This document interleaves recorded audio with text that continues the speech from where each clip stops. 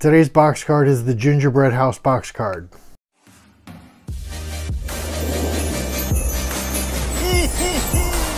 Merry Christmas! The Gingerbread box card comes from the Yuletide box card set from SVG Cuts. The only graphic that I used on here is this graphic on the back of some candy canes, which is from the Recollections set that I bought years ago.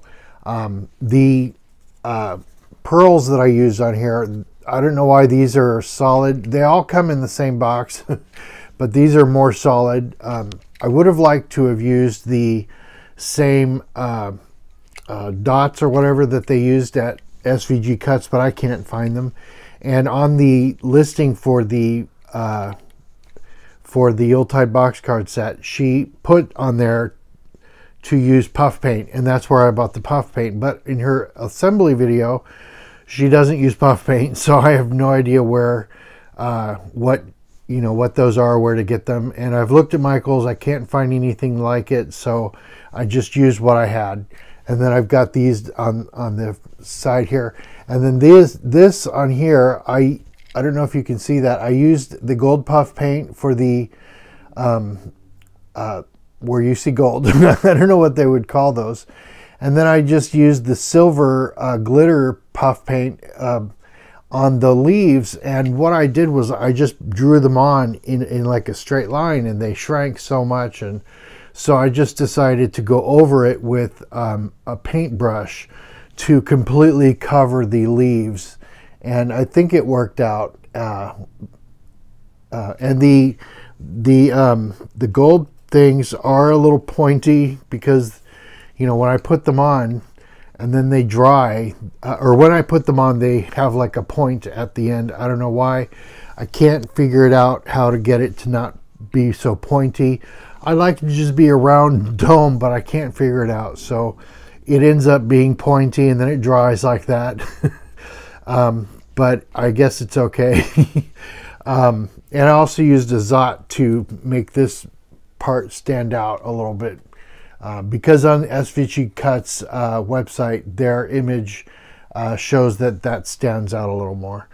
And then the doorknob on the inside is just one of these, but smaller, and it's one of the gold ones. So I'm going to show you how I made this box card. So I decided to start doing this in time lapse because there are a few pieces that will go on that will take a little bit of time, and this time lapse is already going to take almost 3 minutes. So it took me a while to put these things on, and I thought it would be easier for you to watch than have to be, you know, bored watching me put all these pieces on. For the trim, I used the gold fabric paint from Magic Fly, and then the silver glitter 3D fabric paint from Magic Fly for the leaves. For the beads, I have these beads from Amazon that I've mentioned called jewelry. It just says jewelry beads, and I've got like a apple green, a gold, which is, it looks gold, but it's probably more like a yellow, and then there's a pink and a red, and those ones are in the size, in 6mm size, and they just go on with this wax pencil. There were somewhat hard to pick up off the mat, so I had to put them over to the green mat to be able to pick them up with the wax pencil. But eventually I was able to pick it up on the silicone mat, but it was difficult to do that.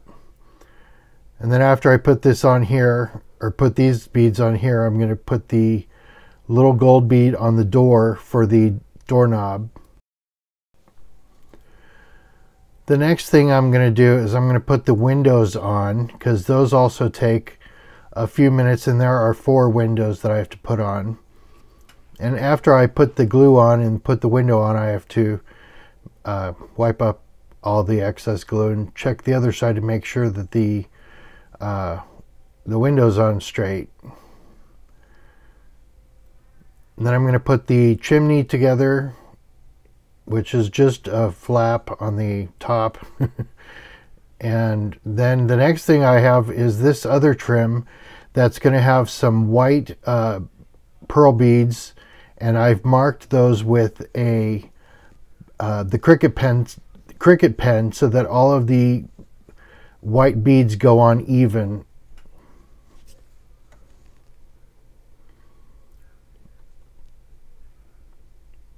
And these were not very difficult to put on.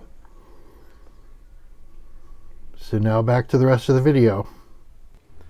Okay, so I have to put the I'm just going to put this on here, but I'm not going to, this isn't where it's going to get glued to. I'm just putting it on here to make sure that I know where the door will go, because this door is going to go on this layer. So I'm just going to put some glue here. I don't have to put it on the door, just as long as it's in the area that the door is going to be sitting. That's fine. And I've waited for all of these beads to dry.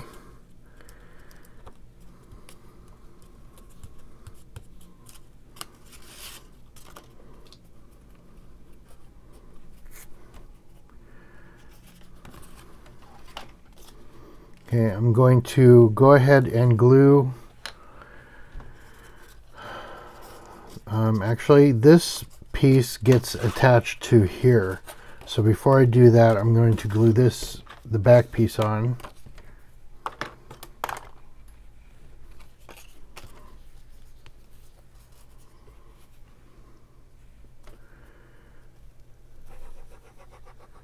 I've just refilled this glue bottle. This glue goes so fast.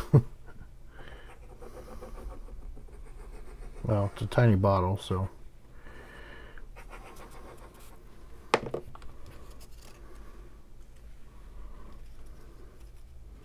So it's just going to be spaced as even as I can around this whole thing.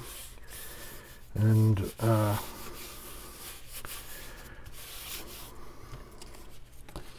going to curl it a little so that it's not going to curl when it's sitting up.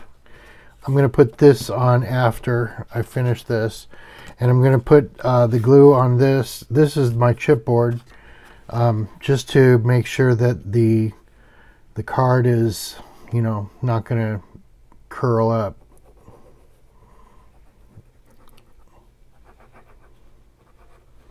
And I did the offset feature on the Cricut Design Space to create this piece. So that this piece is not bigger than the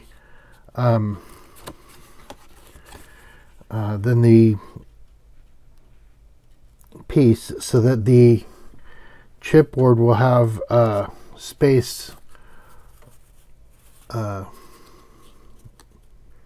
all the way around here, and that there will be space around the windows so that it's not going to show on the other side. And these should be dry enough that I'm not going to worry about them moving around, but just in case, I want to make sure I don't mess around too much with it.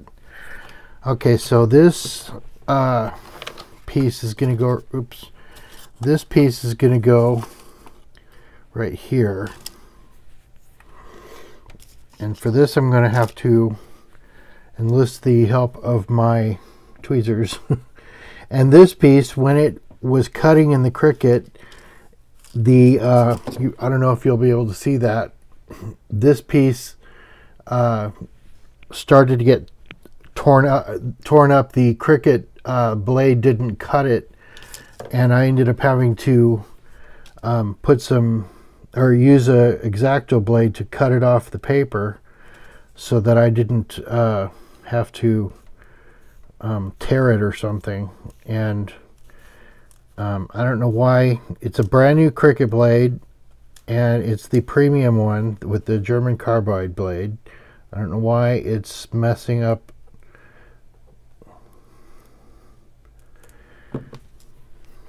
So that's all the glue I really need for this. And I'm just going to hold it up a little just so that I can put it on and not, you know, get glue everywhere. So I just want to make it so that it's even and it looks good. And I think it was a good idea to put all of the puff paint on this beforehand, because if I had glued, or if I had painted the puff paint on these leaves, I mean, these gold ones, I just, you know, glop, glop, glop, and then let them dry. But these, I actually used the paintbrush. So if I had used the paintbrush, it would have gotten all over the paper. So I'm going to go ahead and glue this onto here first.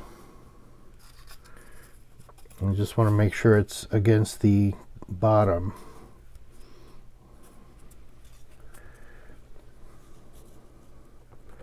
And the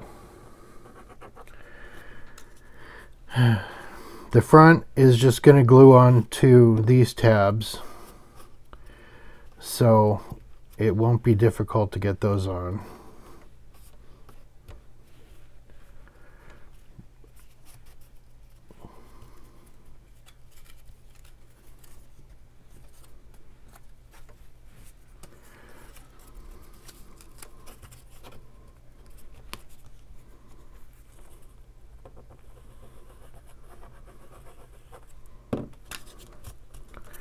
This card is almost done.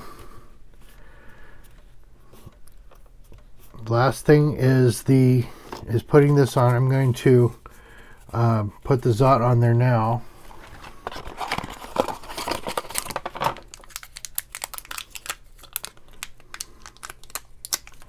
I'm just going to stick it here.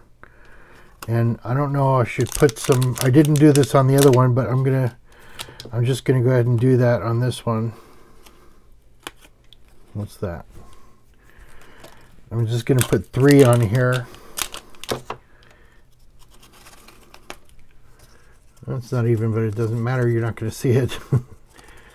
It'll just make it a little, add a little more dimension.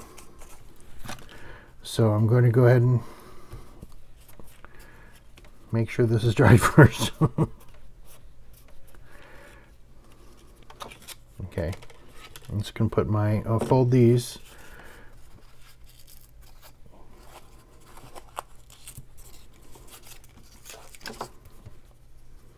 This is a nice looking card, I think. This is one of my favorites. I mean, I like all of these box cards, otherwise I wouldn't make them, but there are some that are my favorites, and I love gingerbread houses.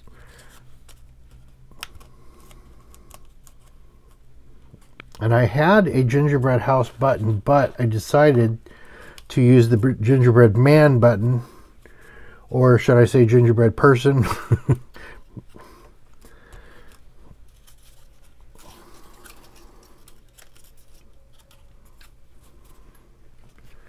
And then this piece.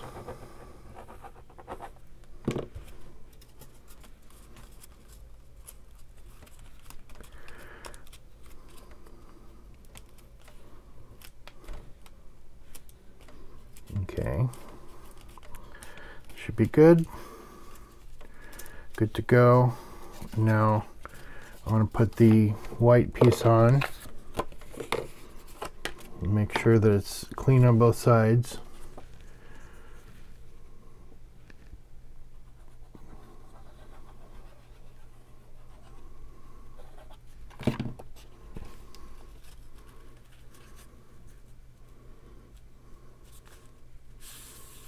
Okay, now my Zot for my button, I'm just going to put it right in the middle or off centered. Doesn't matter. Let me put that in a little better. Okay, and that's that. And This does seem to want to curl though.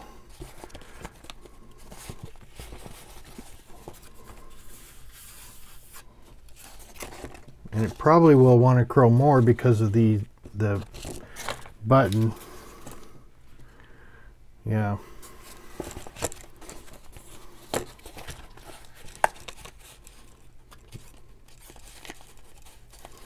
This back probably should also have a piece of chipboard, but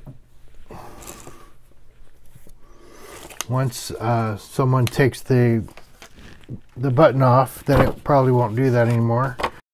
I ended up taking the Zot and the button off of the top of the box card and lowered it to the middle in the right side, just because it would make it so that it didn't fall backwards so much.